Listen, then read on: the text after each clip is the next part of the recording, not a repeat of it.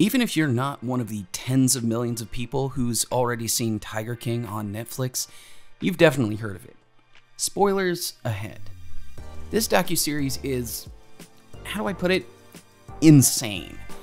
It's also really well made, especially in terms of how it handles revealing information to the audience. Every time the narrative presents an unbelievable new plot twist, the next turn gets even crazier. Between the completely bonkers storylines about meth addicts, expired meat, murder for hire, and feeding husbands to tigers, allegedly, it's pretty clear that there are no real winners or heroes in the Tiger King saga. But the series does bring up some questions about the private ownership of exotic animals, governmental protection efforts, and what, if anything, can be done by individuals to protect endangered species. Unfortunately, in the end, viewers are largely presented with only two options: exploitation and abuse of endangered animals, or heavy-handed government regulation. But are those the only choices we have? Well, throw on those cat ears, squeeze into your leopard print leotards, and buckle up, because we're going on an animal safari to answer that very question on this short edition of Out of Frame. Tiger King begins by introducing us to a couple of key players in the world of big cat owners, Joe Exotic and Doc Antle. Both of them are shown as larger-than-life characters, with atypical predilections and serious obsessions with big cats. The framing is pretty clear. Check out these deviants who just want to have tigers. We're also introduced to the woman who appears to be their foil, Carol Baskin. Carol is also a very odd person who owns big cats, but unlike Joe and Doc, she's channeling her crazy towards getting legislation passed to prevent things like breeding, cub petting, and so on. She's not exactly the good guy, but at least she's trying to help the animals, right? Well, as the show carries on, we see that there are plenty of shady shenanigans to go around. Everyone is using tigers as a way to get money and favors from other people. It's also strongly alleged that Carol killed her second husband and possibly fed him to her tigers. If somebody wanted to kill you, then they would put like sardine oil all over you, something that the cat wants to eat. It becomes clear that Carol is no better than Joe or Doc. She's just better at framing herself as a savior for the animals. And to be perfectly clear, I think just about everyone's behavior on the show is reprehensible. The living conditions for the animals that are shown are abysmal. Health and safety conditions for workers and guests are low to non-existent. And distressingly, we learn that it's likely many of the tigers were just being killed once they became too old for patrons to hold and pet. That's not okay.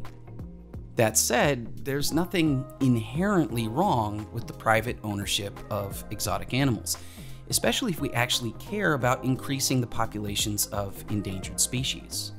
In the second episode, one of the less offensive tiger breeders in the show, Tim Stark, says, "What's the first thing you should do to protect an endangered species? Make more, not eliminate the source." As difficult as it is to agree with Joe or Doc or Tim Stark on anything, he makes a good point. There are more privately owned tigers in the United States than there are living in the wild, and it's super easy to get angry at poachers and habitat loss for causing these problems. Report after report comes out every year, and they all tend to advocate the same kinds of conclusions. Stronger legal restrictions on ownership and commercial breeding of exotic animals are, according to them, the only answer. Animals should never be on display to the public for amusement. They should all be illegal, full stop. But we've tried this approach for decades around the world, and it doesn't actually work very well. And while, yes, there are some people who exploit animals and treat them poorly, not everyone who owns endangered animals does, and economics gives us a functional solution that most people don't really like to talk about: the profit motive. Many animal rights people, as Joe Exotic calls them, cast aspersions on ecotourism, but prominent conservationists in Africa consider it an essential part of wildlife protection efforts. Even trophy hunting, as counterintuitive as it sounds, when thoughtfully done, has a place in saving endangered species. Is it wise for people in suburban neighborhoods to keep big cats as family pets in their backyards? No, not really.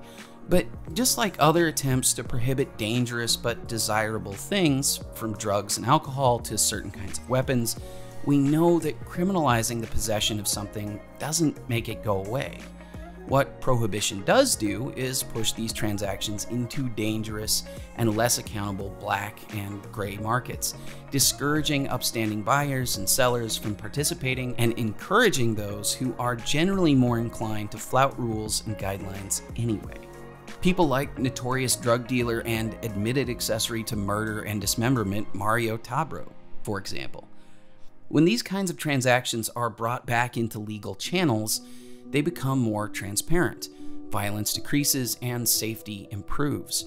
When people can legally profit from protecting wildlife, they often stop trying to profit from killing them. We've seen this from poachers turned protectors of sea turtles in Sri Lanka and elsewhere. And we've also seen the reverse happen, with game wardens becoming poachers when their wildlife reserves aren't able to profit. Individual voluntary action can have a powerful impact on how wild animals and those in captivity are cared for. The documentary Blackfish, for example, led to such a public outcry and negative financial impact that theme park chain SeaWorld dramatically changed the way they keep and treat orcas. Public awareness campaigns and boycotts have also led to a huge reduction in the use of animal performances in circuses. Neither of these changes required new federal laws or increasing federal authority. Private ownership of endangered animals and the freedom to earn a profit from them can and does help preserve and grow threatened populations. We've seen it with the American bison. We've seen it with white rhinos. We've seen it with elephants in Zimbabwe. In fact, we're seeing it throughout Africa's private game reserves. There's no reason to think that we can't see the same thing with tigers. The main differences between private reserves in Africa and private big cat parks in America is the level of legality. I know it's hard for a lot of people to believe, but the evidence shows that if people were free to buy and sell big cats legally, we'd see fewer shady actors in the marketplace, an increase in the quality of life for the animals, and a greater ability to fund sanctuaries that can increase the population of endangered animals in the wild. Hey everybody, thanks for watching this short episode of Out of Frame. Let me know what you think in the comments. If you want to know more about the private conservation efforts I mentioned, check out the links in the description, and don't forget to like, share, and subscribe, hit that bell icon to all of our social channels on YouTube, Facebook, Twitter, and Instagram. Thanks for watching.